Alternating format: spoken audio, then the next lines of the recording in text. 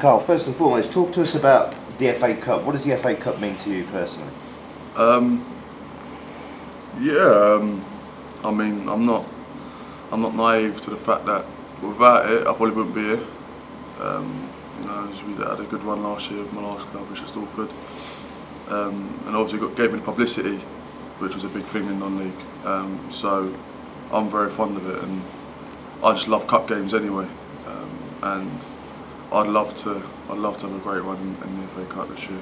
Going back to your time at Bishop Stortford, I mean, that run that you did have in the FA Cup last season, as a group of players, non-league players, how important did you find it as a group, the FA Cup, to do well in that competition?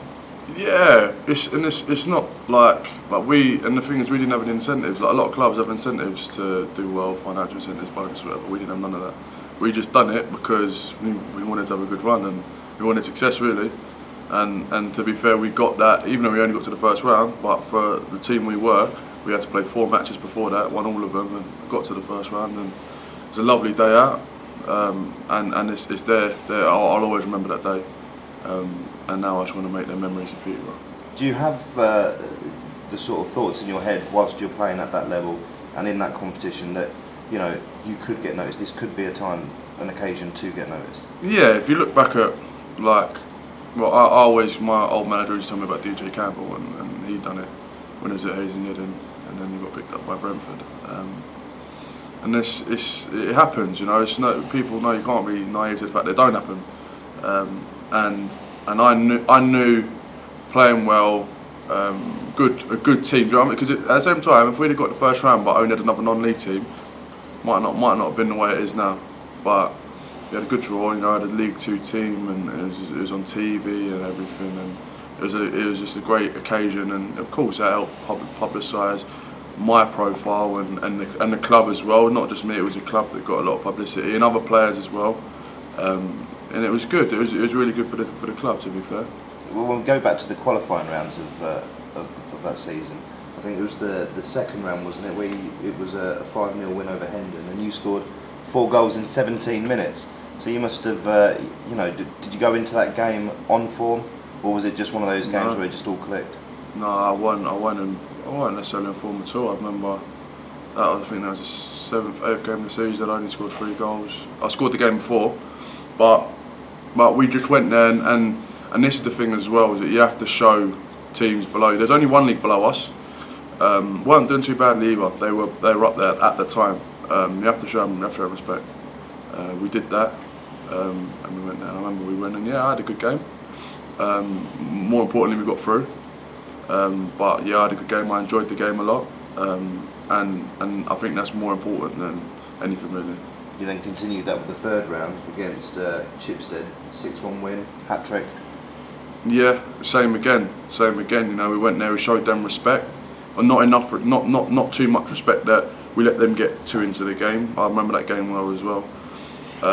Yeah, I'm delighted I scored a hat-trick again, but it's just I'll always believe in myself. You know, I wish I could score hat-tricks every week, but it's never going to happen. But when they do come along, then I cherish them. You then drew Forest Green, and you know that was a bit of you know, they're a big club, aren't they? Forest Green. in non-league, and at that time they were struggling. We caught them at the best time.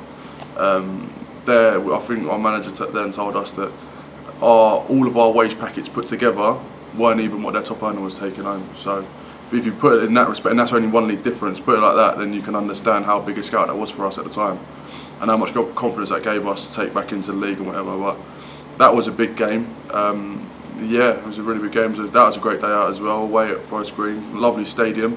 At that time I hadn't played at many good stadiums. Obviously now I've been in League 1, I've played at loads of lovely stadiums, but back then that was one of the biggest I've played in. It was a big day out, massive day out. We won, and we enjoyed this coach journey home. Did you think you were going to win it going into it? Obviously, yeah. You know, everyone would say we did. No, we did, and even we went into Northampton was going to win that as well. But no, we did. Which something we knew, and I think our chairman said something like Hendon, Chipstead, and Forest. They wore green kits. we were just saying about green kits at that time. We were just beating everyone with green kit. It's even I'm not superstitious at all, and I didn't really take no notice of it. But he said it after, and the guy really was, and he said that, and obviously it turned out to be true. Going into that Northampton game, that was around that was your last game for the club, wasn't it? And it was televised, and that was the time obviously you were going to be leaving to come to Posh. Yeah. Was it the game prior to that, Forest Green, that you knew about the interest of Posh, or was it in between the two? No, it was in between. No, one. I didn't. There's nothing really. Then and that's what I said. Like, there'd been obviously rumours and interviews and papers and things, but I just put it all to one side. I didn't look at any of it. Didn't take an interest in any of it. But it was on. I think it's the week running up to that Northampton game that manager rang me and said, "Listen, like, Peterborough interested. Go out and do your stuff, and then you won't be here much longer." And then obviously it worked out for me. But it was very late coming up to that game that I found out, and I knew anything was happening. I mean, as a non-league player, I mean, obviously, you know, your aim is to make it into the Football League, you know, higher eventually, but to get that next step. When you found out that Posh were interested in you, I mean, how much pressure did you feel you were under for that game, given it was televised as well? Not a great deal. Not a great deal. I think I'm quite good at managing pressure and things like that, and I don't let it get on top of me, don't let it get too much for me, and I just went out there the same way, just to enjoy the game. I played alright, but then got a dead leg. It's unfortunate, and then yeah, we didn't win the game. I still wanted the team to win the game, and I wanted to do well and whatever. But it's just football. You're not always going to work out like that. But yeah, it was fine. I didn't think I had to do anything special, anything spectacular. I just went out there, just played the same reason why people were interested in me. I wanted to just keep that going and do what I was doing before, and hopefully get a goal. I didn't. In the end, I didn't. But no, you've got to just take games as they come. Now, you've been out for a little while with an injury. You're now coming back in. The gaffers sort of mentioned that, you know, you could be fit for this game Saturday in the FA Cup once again. Are you fit? Are you back training now? I started training yesterday. Yeah. It's up to the gaffer whether he wants me to be fit for Saturday. I feel good. I'll always say I feel good even if I don't feel good, but I do feel good. And it's up to the gaffer, yeah, what he does. How difficult was it for you to pick up that injury? I mean, you were on fine form. You know, it's your first full season at the club. You know, good chance for you to get your feet under the table with Britt leaving, and you seemed to do that really well. You were, I think, top scorer with 5 goals at the time.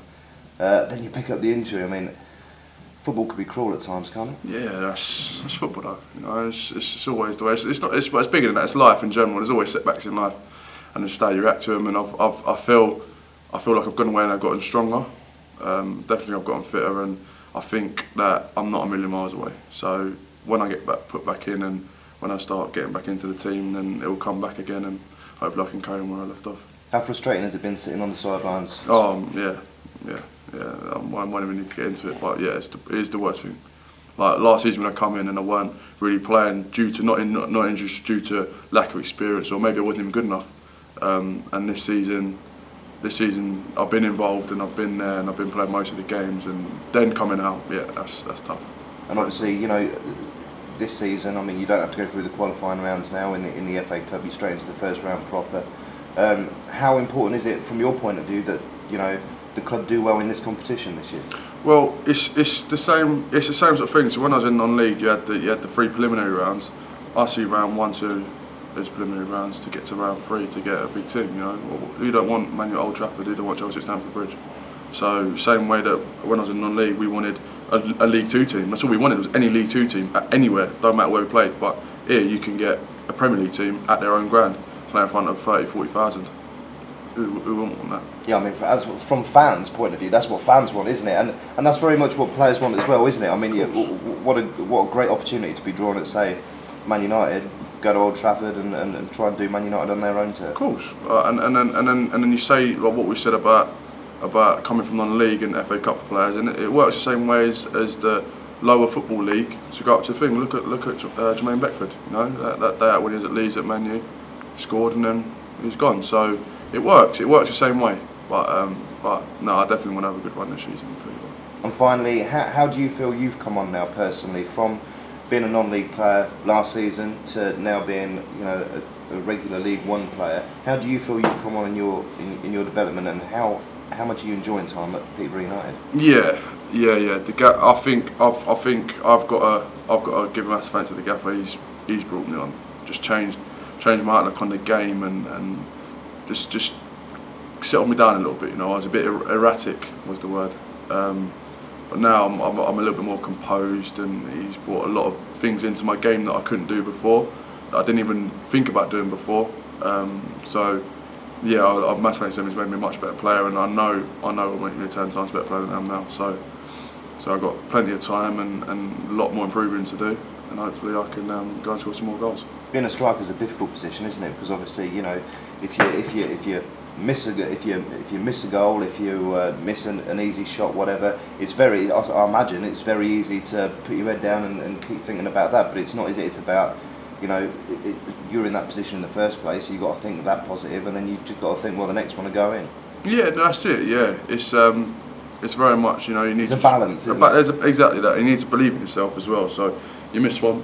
I remember last season, Port Vale, last game of the season, I didn't have any time to make it better. I missed a sitter, and that was the last game of the season for me. So there's nothing I could do about it, and I dwelt on that most of the summer. But no, I come back and when you miss a chance, you know, you have your 5 seconds, you're annoyed because you want to score, but then you let it go, and then on to your next chance, and hopefully you can score it. So yeah, it's more about managing yourself, because some people need to think about it, so next one they know they're concentrated, but some people just forget about it and go on to the next one. So it's each their own.